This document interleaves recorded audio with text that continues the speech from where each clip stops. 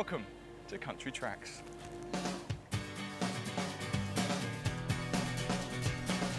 Norfolk has a rich and varied range of habitats from the wild north coast to the busy waterways of the Broads. A landscape for every imaginable creature, common and rare, watery or winged. And as it's the 5th largest county in England, there's plenty of room for the wildlife to roam. Despite all of the water, Norfolk is actually the driest county in the UK. And although the Broads look like they've been here forever, they are in fact man-made, created by peat digging here in the Middle Ages.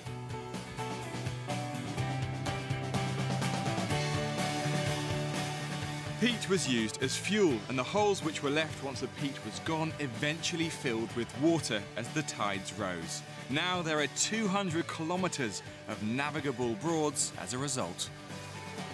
Mark Wilkinson and his faithful companion Mr Darcy are guiding me through the waterways in a canoe. Mark runs an outdoor adventure company specialising in canoeing and bushcraft and regularly takes people out on the water. Who is it that's coming and doing these trips with you? Because you do this quite regularly, don't you, for different people? We do. We have all sorts of groups, everything from scout groups all the way through to families. So, yeah, everybody. Yeah, so talk me through what's ahead of us, because obviously we're canoeing at the moment and then we're going to try and stay out on the banks of the river tonight, are we? Yeah, basically what we've done, we've negotiated with private landowners so we can use some of the land, because wild camping is not allowed on the Broads at all. Yeah. And so we've got a little site where we're going to haul into the woods, we're going to build some shelters to sleep under, we're going to cook over open fires, and after that, who knows? A complete adventure. We're starting out paddling downstream on the River Bure, at the very north of the Norfolk Broads, close to the village of Oxnead. When there are Broads and there are Broads, I think of Broads with big white motor cruisers, so how come it's so quiet here? Basically, we're on the unnavigable stretch of the river, so the Broads run up and through the river system, but then you hit a lock. Well, obviously that stops the river cruisers from getting up here. Canoes are the only way down here, and even that's not so easy, because getting in and getting out and finding places to get in and get out is quite difficult as well. Now Mr Darcy's just popped up.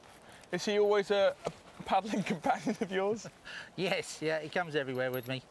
He's been doing it for years and he's well trained. Now obviously we're in a pretty sturdy canoe here, but how would people have traditionally come along this stretch of water? Yeah, in the old days they used to transport all the goods all the way up to Aylsham, which is a market town up in North Norfolk, in a boat called a wherry. It was specifically designed for coming up Norfolk rivers. Because they were sailing boats, they needed the wind, so whenever a tree popped its head up, the wherryman used to cut it down. So suddenly a very clear passage along the river. Exactly, yeah, you find that there's long stretches with no trees at all. So we passed a few reed beds. I mean, what sort of landscapes you tend to see from, you know, low down on the water here? Early in the year, when the plants haven't grown up, you obviously get a very good view over the landscape itself. As the year goes by and it grows up further and further, the nettles in particular just start to block it out a bit. But what you do then get is a lot of the wildlife comes down to the riverside. So you get to see the reed warblers, yeah, and the sedge warblers. So you get lots of birds that come right down, right beside the river. Our destination is further downriver, where later Mark will teach me how to survive under the stars for the night. Right, okay Joe, so what we need to do, we need to get moving because of the light levels. Yep. And so what we are going to start with, we're going to start with some saws. Saws? We need to build ourselves a frame. What we're going to do, we're going to build a frame for our shelter and then we're going to clad it. Okay. Because what we're doing, we're only building a shelter that you're going to sleep in. Yeah. That's all we're going to do. We're not going to build a shelter to live in. We haven't got time for that. No. No, exactly, no ensuite. Let's first off start taking a look at some of these stems over here. So this is a hazel, right, as you can see, previously coppiced. So it's got plenty of wood for us to work with. It's a very fast growing tree, so by taking a few of these stems out, we're not actually doing any damage to the tree itself at all. So we're looking for, initially, two things. One is our major stem, which is going to be our upright to hold the ridgepole, and then our ridgepole. So the ridgepole has just got to be very long and straight, and our upright needs to have a fork in it. I'm going to get the long straight pole. Yep. Now what I want you to do, I want you to find that that V forked pole so that we can actually... forked pole. It's going to need to be, by the time it's planted in the ground, all right, the V needs to be around about 3 feet high. Okay. Yeah, something like that. That's fine. And having just spotted one right here, is that too thick? Because it seems to have quite a healthy V on it. Quite a healthy V on it. No, that should be all right. That should be fine. Mark has established good relationships with the landowners here, so it's okay for me to be hacking at this tree. I think we've got half a tree here. After selecting the perfect stick, and with the help of Mr Darcy, I have to sharpen the end that's going into the ground and trim off the top. I've managed to find your ridge pole. Thankfully, in Norfolk, the ground is pretty soft because it's mainly all wet. Yeah. So, this end?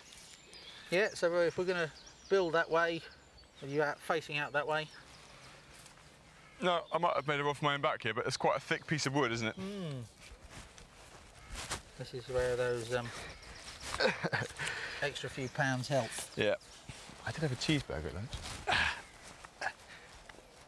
There you go. Pretty solid. So our ridge pole is basically going to come something like this.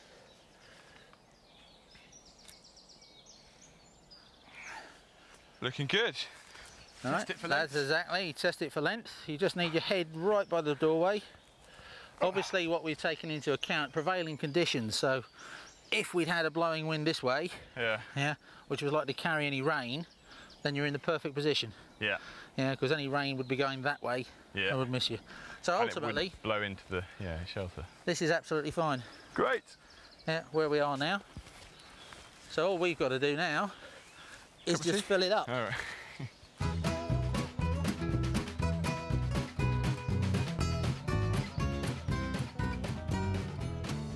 All this lot needs to do is basically support the thatching material. There's loads and loads of it around here, and that's Norfolk reed, some of the best thatching material in the world. Yeah. Used on all your country cottages. We're going to use it on your shelter.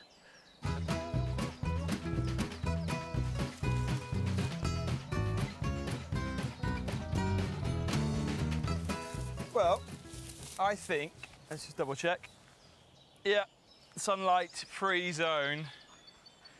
Not bad, not Ish. bad. As the proof of the pudding, as they say, is going to be if it pours down overnight. But considering the amount of time that we've taken to do it, then no, I think you've done a good job. Great. Well, we did get our priorities slightly confused, didn't we? We built a shelter, but we forgot to put the kettle on. So, shall we? I think we need to. Let's keep the fire well away from this, though.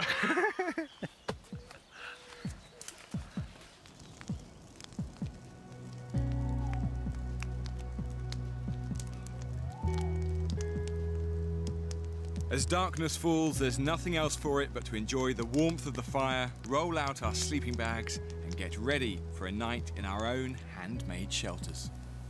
Right. And a bit of smoky hot water. Shelter good. In the sleeping bag.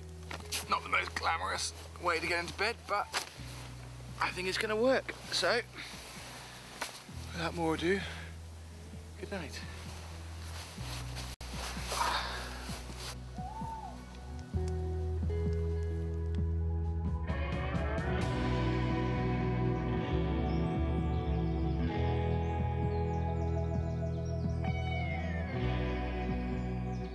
Waking up to the birds and bright sunshine at 7 AM, I've had a good 8 hours sleep.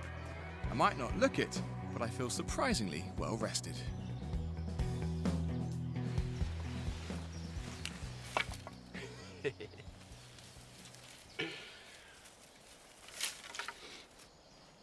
Good morning. Good morning, good morning. That was actually a very pleasant night's sleep, I'm pleased to report. And it didn't rain, which is great. So everything is nice and dry. And it all went to plan. Look at that. Almost sorry to leave it behind. A warm little cocoon.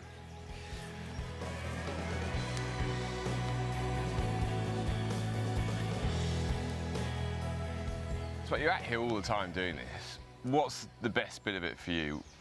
What makes you smile? Is it the mornings? Yeah, to be honest with you, Joe, it's the bit you missed. I went out for a paddle this morning at about 6:15 and saw the otter down the dike here, and it's just absolutely stunning. And as you can hear, it's absolutely quiet, just got the birds, just chilled out. Yeah, and it is a particularly nice morning, but I suppose no matter what the morning, it's always different, isn't it? Always different, yeah, depending on the atmospherics and the weather conditions, you get different sorts of animals coming out, and yeah, you're away from your computer, away from your phone, just chill out, relax. It's the only time I stop.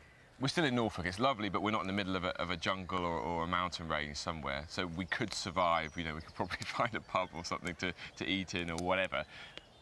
But these skills, how important is it they're passed down between different sort of generations, different people? They have their uses in the real world, and this is what I think a lot of people don't understand. Lighting a fire, you know, well, how many of us have barbecues? How many times do we hear in the course of a year people getting in hospital due to throwing petrol on it?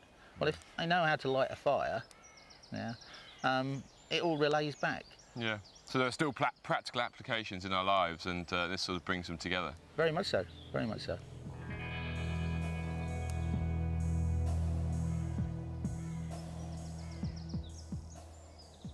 Well, that was brilliant. There is nothing quite like building your own shelter and then sleeping in it to give you a sense of achievement. And also, if you haven't been camping for a while, just a reminder how great it is to wake up outside in the fresh air. You can't really beat it. Anyway, good weather this morning so far, lots to do today, so on to the next stage of my journey.